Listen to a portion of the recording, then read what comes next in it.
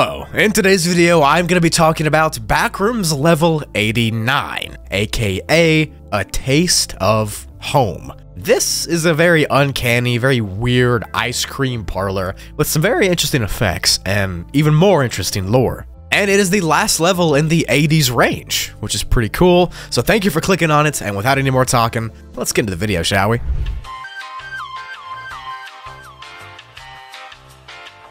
Level 89 of the Backrooms is the 90th level in the lore catalog, and it's been given a classification of a Class 1 survival difficulty for being safe and secure, with a small entity count and some other weird features that I will discuss later. The level was originally discovered by a wanderer who was walking around the city part of level 11, and they walked so far into the city that they found this gateway. Now, this gateway took this wanderer to a cherry tree grove, which upon further investigation led to this building, the ice cream parlor. The level takes the form of an ice cream parlor from the 1940s, one of those old classic ones you might have seen in pictures or something. The majority of the time when someone comes to this level, they will appear at the very front of the building's entrance, right by the front door. There's a store sign right above you that reads A Taste of Home, established 1938, which that's the name of the level, obviously. And this entire ice cream parlor is located in the center of those cherry tree groves and flower fields.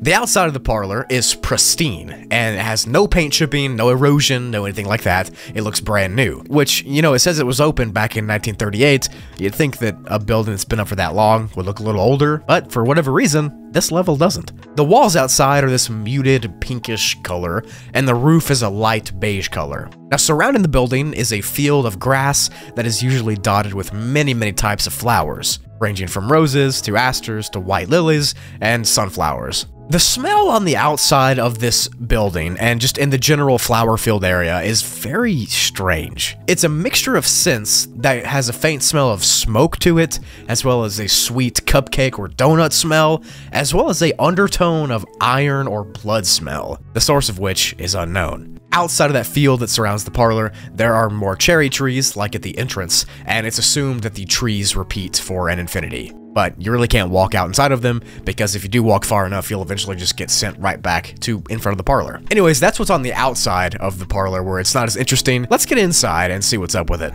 Upon entering the parlor, you will immediately see the faceless cutouts of these ice cream scoopers. Now, these look like those things that you can take pictures with, where you put your head through the opening and you smile and stuff. That's what these are here for. But looking past that, the inside of the parlor is also spotless. It is clean, it's immaculate, the walls are a little darker inside, and they have this bluish-gray tint to them. On the walls by the doors of the parlor, there are posters that seem to depict Fun War propaganda. Now, I have an entire video on the Fun War, and I'll link it below in the description, but these posters here seem to be trying to recruit Partypoopers to join, the Partypooper side. It's like old war propaganda, but for Fun War stuff. Now, because of that, there's a theory that this level used to be kind of an outpost or a place as like a hideout or something for Partypoopers. Who knows? Looking around the rest of the shop, you'll see that it's very spacious. There are lots of room to sit, places to relax, there's velvet booths and seats and tables to sit at, and there's enough room for communities or a big number of people to stay here, which kind of adds to that Partypooper theory. The front counter is in the very back wall of the store, and this is where all the ice cream is stored. This area is safe to enter and look around in, and the freezer where all the ice cream is stored is full of a variety of flavors of the ice cream itself. There's chocolate, there's vanilla, there's Rocky Road, there's Superman, there's cotton candy. Literally any single flavor you could think of is here. And all of it, allegedly, and as far as we know, is safe to consume. It is 100% safe. But I do want you to remember that I said earlier that the level smells irony and kind of like a blood smell on the outside, so we're not sure if that has anything to do with the ice cream or not, but just to play it safe, I wouldn't eat any, but that's just my opinion. Anywho, alongside the ice creams, there is an entire area for toppings and things like that. There are brownie bites and cookie doughs and sprinkles and all sorts of things that are available to put on the ice cream. And of course, all of it is allegedly good enough to eat. Now, the ice creams in the topping sections get refilled by the level on a weekly basis, so you never run out of it if you want to just stay here for a long time. You can just eat ice cream forever, I guess. But besides that front counter area, the seating area, and the relaxing area, there's only one more zone that you really can explore here. It's called the Employees Only Break Room,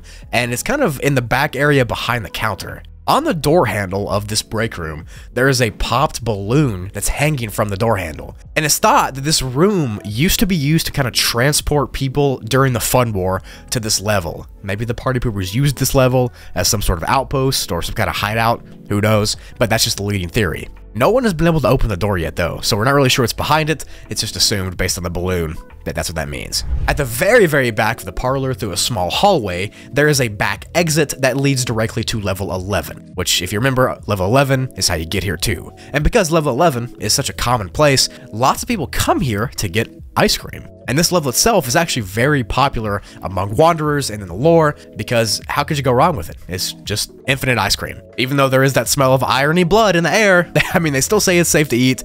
I don't know though. I wouldn't do it. Anyways, despite the weird smells and the strange being of this thing existing in a flower field, people come here a lot. Now this level is a class 1, like I mentioned at the beginning, but there actually is a small entity presence here. Every now and then, you might encounter a child faceling inside the parlor getting ice cream for themselves. Now these things seem to be under the level 11 effect, which kind of numbs them down, makes them less aggressive, and no one actually knows where they come from. But just as a general rule of thumb, do not approach these child facelings while they're trying to get their ice cream, because if you engage them in combat or if you annoy them, they'll kind of revert back to their normal state of aggression and they'll attack you. And we all know that child facelings are much more aggressive than adult ones, so you should not do that. But besides facelings, there is no other entities. There's no smilers, there's no hounds, there's nothing. The only other thing that you could see here is other wanderers that are getting ice cream. The parlor is very popular. It's a very chill place to come to while journeying through the Backrooms levels. You know, the calm interior, the soft buzzing of the freezers,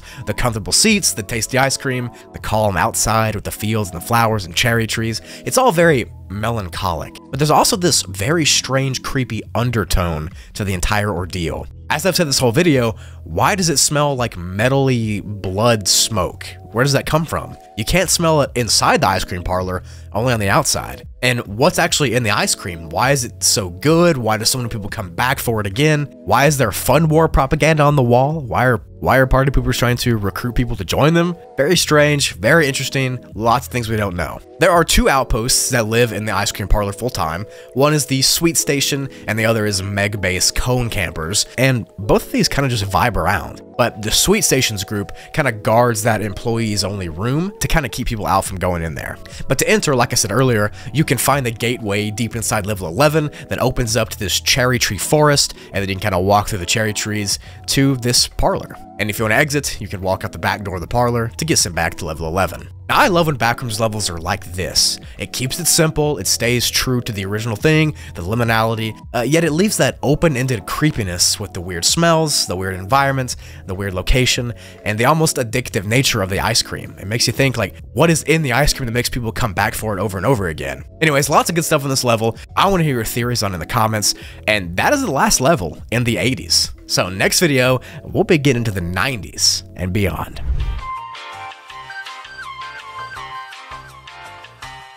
Thank you for watching to the end. If you enjoyed the video, please leave a like. I would really appreciate it. Check the description below for my links to my Twitter, Instagram, third channel, podcast channel, all that stuff. Lots of cool stuff coming out. I cannot thank you all enough for your support. Love and appreciate each and every one of you, all you do. I'm so thankful for your support, and just you guys watching 5 years later, or 4.5 years later almost, is just crazy. Thank you so much. I cannot wait to see what happens next. Lots of new stuff coming out. And with that said, I'll just see you later.